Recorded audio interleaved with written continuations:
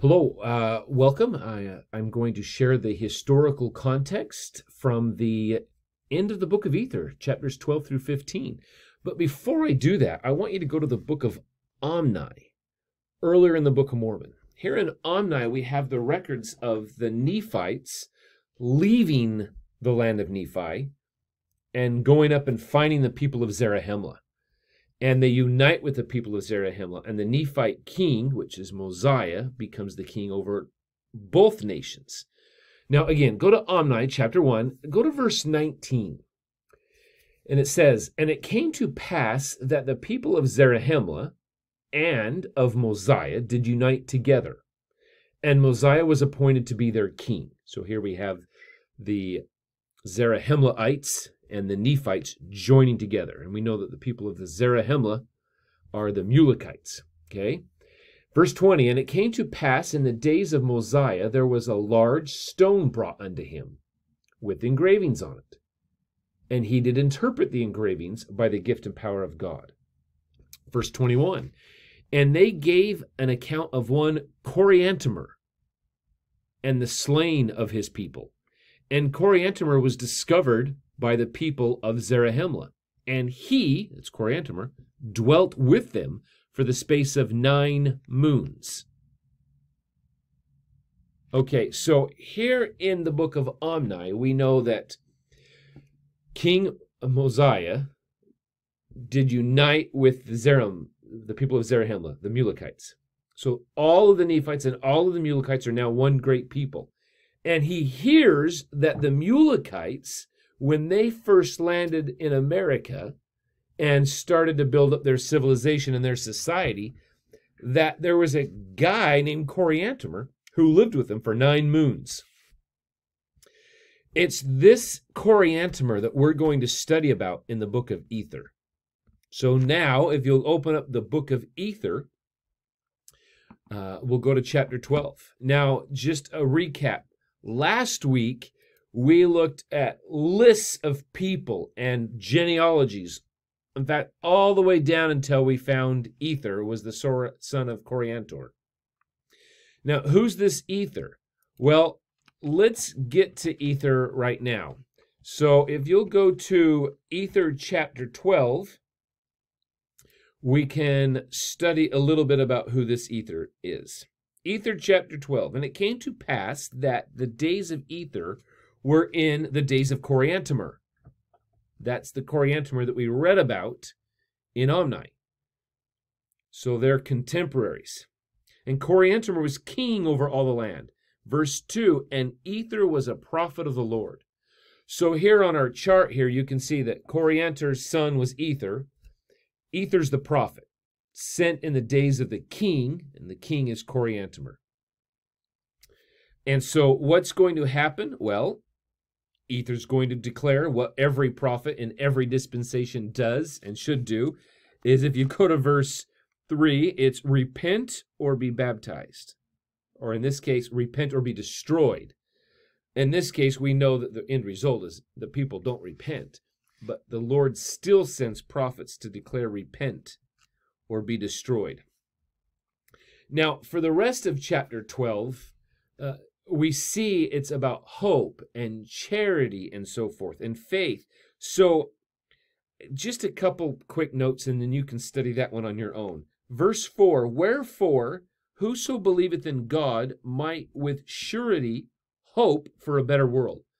I think we probably live in a world that we can all say, can we please hope for a better world than what we have? Well, how do you do that? Notice what it says. You have to believe in God. I really think that's the root of our problem. If we could all unitedly believe in God, we would have surety of hope for a better hope. Notice what it says, "which hope cometh of faith." So if we could increase our faith in God, then there's hope for a better world. Without it, we just don't have that hope. I just thought that's an important preface. Now you can study chapter 12. It's the message of Ether. These are the great words of Ether and what he says to do. Now go to chapter 13. In chapter 13, right at the beginning, Mormon is going to tease us yet once again. And I, Moroni, proceed to finish my record. Again, Moroni keeps thinking he's done writing. And he says, I'm just going to finish this up and I'm done. Which we know because there's another book called Moroni that we'll get to next week, that Moroni's not finished writing. And he has more time and has more things that he needs to say. But in this case, what does he talk about? Verse 2, for behold, they rejected all the words of Ether. For he truly told them of all things from the beginning of man, and that after the waters had receded, we're talking the flood of Noah, from off this land, we're talking America, America, became a choice land above all other lands. So when did America become a choice land? After the flood. Again, Adam and Eve, we believed, lived here in America, right? Independence, Missouri, Jackson County, Missouri is where the Garden of Eden was.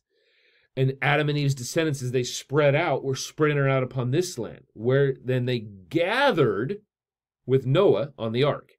You know, Enoch's people went to heaven, Noah's people on the ark, everyone else died. Traditionally, we believe that ark of Noah landed in what we call the old world, but for Noah, it was the new world. Most believe it was in present-day Turkey is where the ark landed. And that Adam and his sons and their families descended upon that old world, which for them is the new world. Thus, America is an isolated land, a chosen land. And it says that all men should serve him who dwell upon the face thereof. So America has been a special land from the beginning. Now, in verse 3, it talks about the new Jerusalem, and it should come down out of heaven. But it also says it shall be built up upon this land. So here in chapter 13 is a great place to study the doctrine of the New Jerusalem. A couple of things. Go back to what Jesus said when he came and visited America. This is 3 Nephi chapters 20 and chapters 20 and 21. And then here again in Ether 13. The 3 best chapters about this. Study the 13 articles of faith, specifically Article of Faith 10, right? That here in America, there will be this New Jerusalem. There's lots of footnotes and cross-referencing. A great topic. That's a great doctrine to study. But there's the background. Ether was the prophet who prophesied great things upon this land if Coriantumr and his people would just repent. They don't, so they all get destroyed. Coriantumr is the only one who lives, and he will find the Mulekites. Then he dies. The Mulekites find the Nephites. Well, the other way around, right? And then they have this great civilization until they're all dead. Why? Because they don't keep the Lord first in their life. They're not a holy people. So we're brought over. When I say we're, the Europeans are brought over by the hand of the Lord. And as long as we're righteous and serve and worship the Lord, this will be a special place. We're not, there's going to be challenges and problems. So let's take a look at one more thing about those who live in the New Jerusalem. Go to verse 10. This is Ether chapter 13, verse 10. And then cometh the New Jerusalem, and blessed are they who dwell therein, for it is they whose garments are white through the blood of the Lamb. How do you get that? That's through covenants and ordinances. Those who live in the New Jerusalem are those who make and keep sacred covenants that bring the fullness of the atonement of Jesus Christ into our lives. So think about that. Are you making and keeping sacred covenants? Are you eligible to live in this great place called the New Jerusalem? Well, let's go to the one more thing. Verse 13. Chapter 13, verse 13. Right in the middle there. Great and marvelous were the prophecies of Ether, but they esteemed him as naught, and cast him out. And he hid himself in the cavity of a rock. There's some interesting things about people who have been hiding in a rock. Mormon, Moroni, and Ether, and what that possibly could represent. We know the rock of our Redeemer. Do we hide within the cavity of our Savior, the rock of our Redeemer, the rock of revelation, and so forth? You could have some fun learning about, okay, am I sheltering within the rock of my Redeemer? Have a little fun with that. Let's go to chapter 13. Let's scroll all the way down to verse 16 and 17 now. Now we're going to learn a little bit about Ether's prophesied. We have his great prophecies and so forth, but now we're going to talk, just do the context here, and reading this gives most of it. But Coriantumr has studied himself in all the arts of war. He's a king. He's a general in the army. He's going to lead his people to battle. And verse 17, it says, they repented not, nor the sons or daughters of Kohor or Korahor. So all the people before have not repented, and they're going to go to battle. So let's read about these battles here and get the historical context. So would you please go to verse 20, chapter 13, verse 20. Ether gives Coriantumr a second chance.